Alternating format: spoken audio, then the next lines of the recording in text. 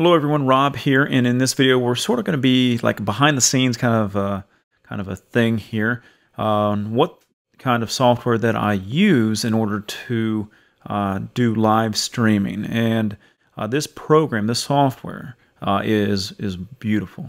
It's very clean, it's very simple, and it's going to save you tons of time when it comes to broadcasting live on either YouTube, Facebook Live, as well as Periscope. It even has Periscope integration in it. So it makes it very nice. It also has the ability to do a lot of things that you can do pre-show that will help you out, especially during doing the live show and everything. So this program software will allow you to incorporate cameras, it will allow you to incorporate desktop presentations, and it will also allow you to incorporate pre-recorded videos that have audio files, as well as you can have the video just playing with no audio. And I'll sort of talk to you a little bit of what I do in order to try to have successful webinars and stuff. But as you can see, just looking right here, it's all clear. We have a nice clean desktop. And up at the very top here, we have the sound levels. That's where you can change the source. You can adjust the volume. So if you're peaking out too much, it will definitely let you know. And then you have the echo cancellation. So that's for folks that don't have the headphones, and maybe you're getting a little bit of feedback when you're talking with people and stuff. Okay. Over that you see here on the far left, right here, that's the scenes. Okay, we'll talk about the scenes, how this can actually help you and prepare for a seamless and organized video presentation. And then we have the overlays here, and we'll see what that is. Basically, you can have a title bar down here at the bottom. You can have comments coming in, and you can display the comments. You can see that the comments that you see right here at the bar, that's where, when you're doing the live show, you can see all the comments scroll in, and you're able to display them on the main screen for all the viewers to see. Okay, and then we have a lot of nice little simple buttons up here. We have the camera, we have the share the screen, and then we have the where we can choose a video file to show. Okay, yeah, you'll notice that we do have a little picture-in-picture down here, and it makes that very nice as well. So I'll go back to the main screen here. Well, what I always do when I'm trying to prepare for a webinar is, you want to have scenes. Okay, and I have scenes set up so that I can demonstrate a software. In this example, this is a program software that I demonstrate. And what you always want to do, what I do anyway before I go live, is I set up all my scenes. Okay, so I have the software program open that I want to demo. I can choose whether or not I want to have picture-in-picture by this little icon here, and then I can choose when I'm setting up the scene here, is I can choose to have the certain application open. Okay, and then I always click on this button here that says zoom to application window. All right, and now you can see that I actually have a nice clean desktop.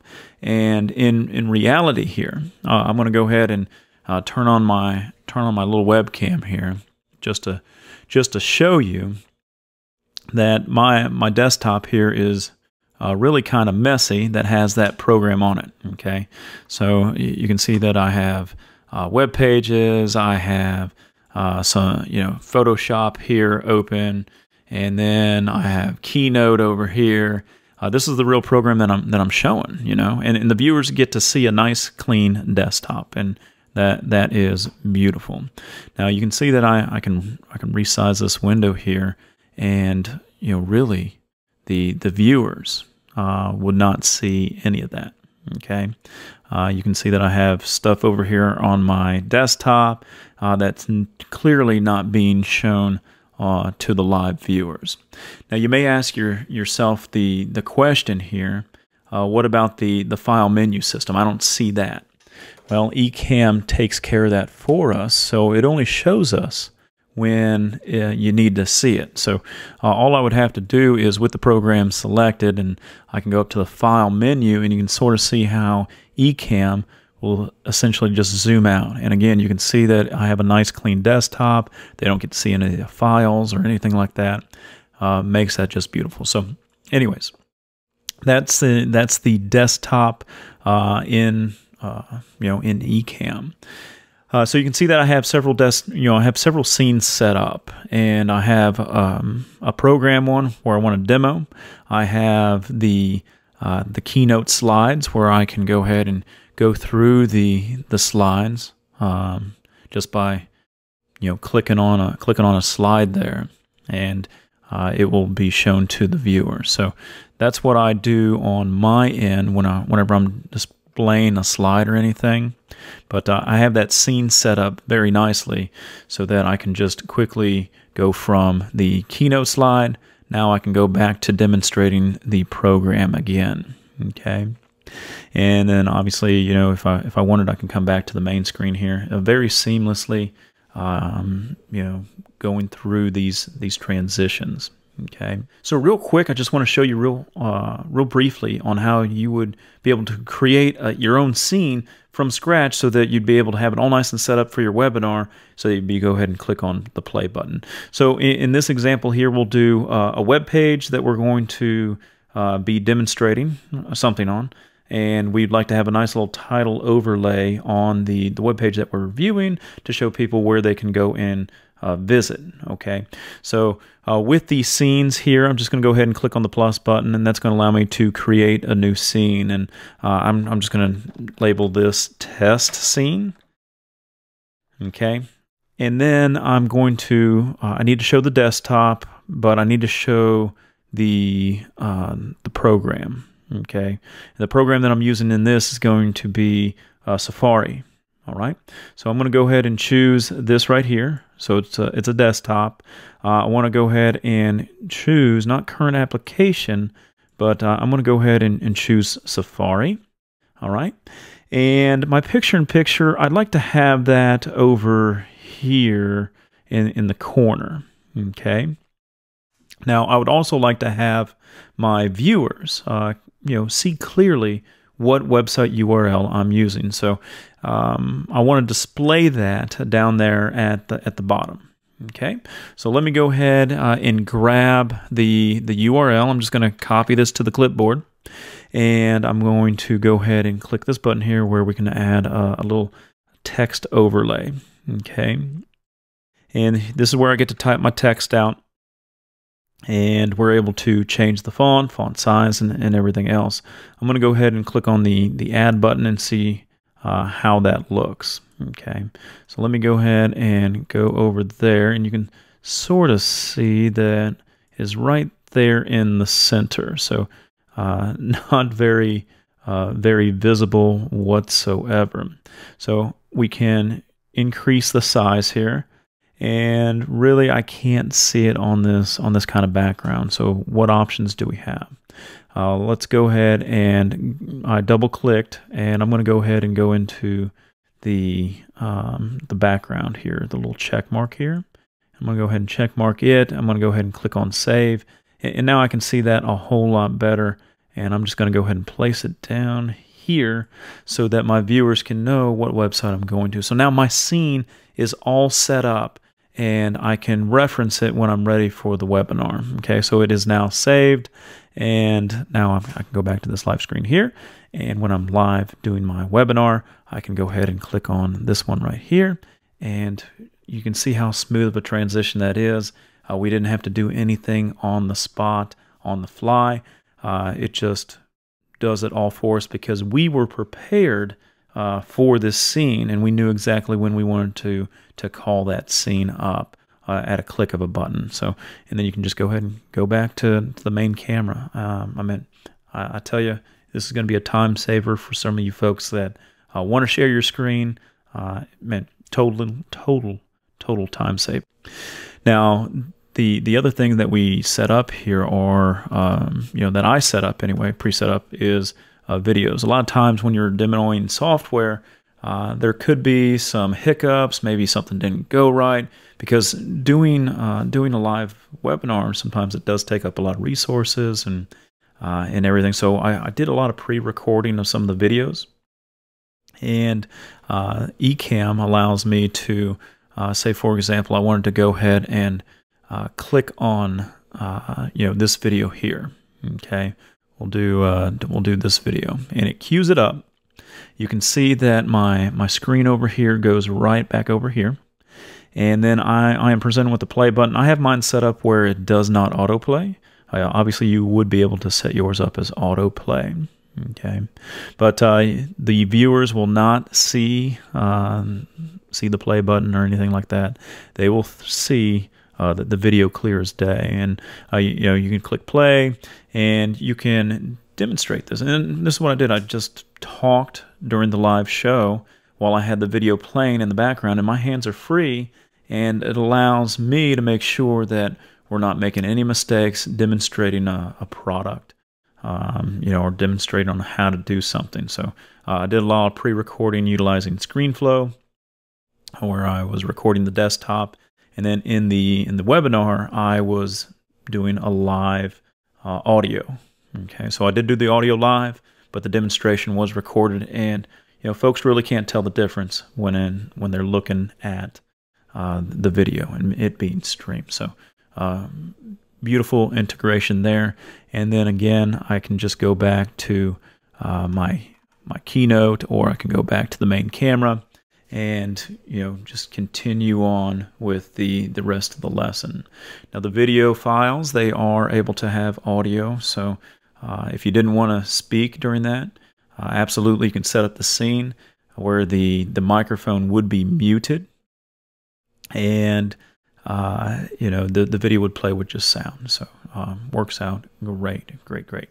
Now the commenting. So I did do a live webinar the other day, and comments will roll in, and they will all be displayed over here on the far right. So if you see this box right here, that will start getting filled with comments once you go live. And to sort of show you what that would look like, someone's comment coming in, you'll see where you're able to on the comments, you'll be able to create an overlay, and it will show up over here in the overlay section, and you're able to toggle it on and off. And again, you're able to move this around to where it would be nice and visible for folks watching it live. Okay, I did notice that utilizing this software, there's a little bit of a delay. I'd say maybe like 5-10 seconds, but the comments that come in, they are very instant. Okay, so you may have spoken 5-10 seconds, and a comment pop up on something that you said 10 seconds ago, but you can always like circling back to the comments, bringing them in there live, and it has their nice little photo associated with that, and it pulls that from Facebook or YouTube and Periscope. Okay, you are able to create overlays yourself by bringing in images. You can do text overlays, you can do image overlays, and this is like an image overlay. Okay, where you can just bring it in, and then a text overlay would be maybe you wanted to do like lower thirds and stuff, and you can put that in there. Okay, or create bring in an image that has a lower third, and then just type your text on top, and makes that very nice.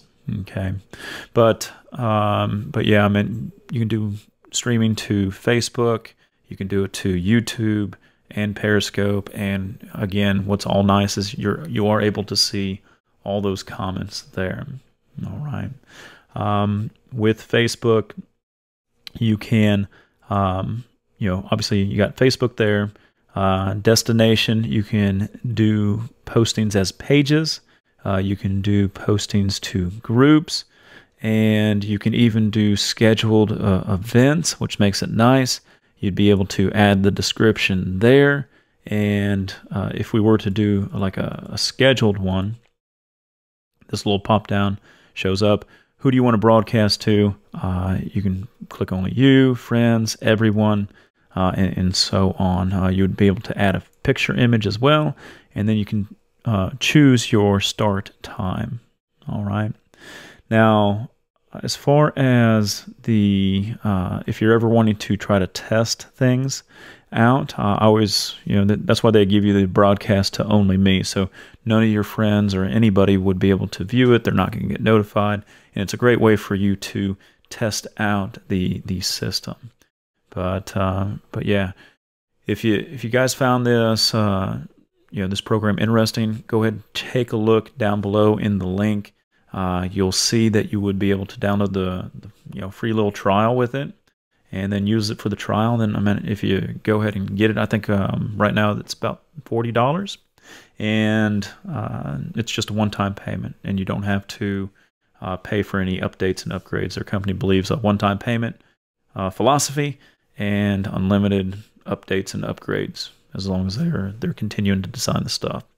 I know questions that a lot of people ask: is there any way to get a secondary person on here so you can have like a group webinar with multiple people?